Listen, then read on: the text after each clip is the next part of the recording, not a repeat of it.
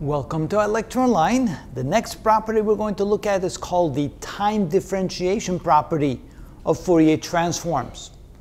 In other words, if we have a function in the time domain and want to take the Fourier transform of it, we get the function in the frequency domain. But then, if we want to take the Fourier transform of the time derivative of the original function in the time domain, what do we get?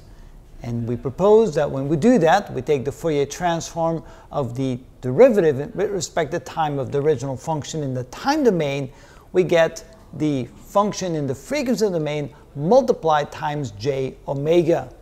So let's see why that is so. So we go, starting from the beginning, we could say that f of t is equal to the inverse transform of the function in the time domain. So that's simply this in reverse. And of course, the function in the time domain, when we take the inverse transform of that, we get 1 over 2 pi times the integral from minus infinity to infinity of the function times e to the j omega t times d omega. Now what we're going to do is we're going to take the derivative of both sides. We take the derivative with respect to time of f of t, we get f prime of t with respect to time.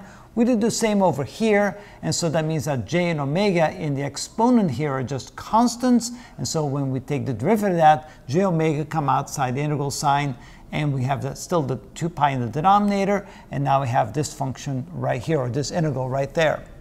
Now when we rewrite that one, we can say, well, this is equal to j times omega times the integral from minus infinity to infinity of the function in the frequency domain times e to the j omega t d omega, and divide the whole thing by 2 pi. And we've done that for a special reason, because after all, this here represents, what's inside the brackets, represents the inverse Fourier transform of the function in the frequency domain. So in other words, f prime of t then becomes equal to, we still have the j omega, and then here we can say we have the inverse Fourier transform of the function in the frequency domain.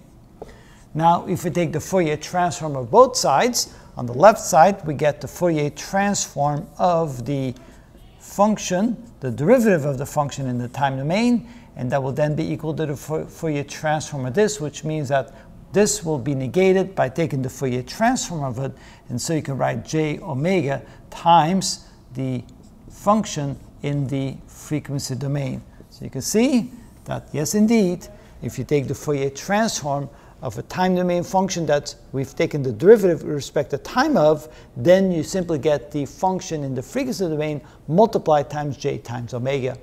And that's what we mean by property 6, the time differentiation property of the Fourier transform.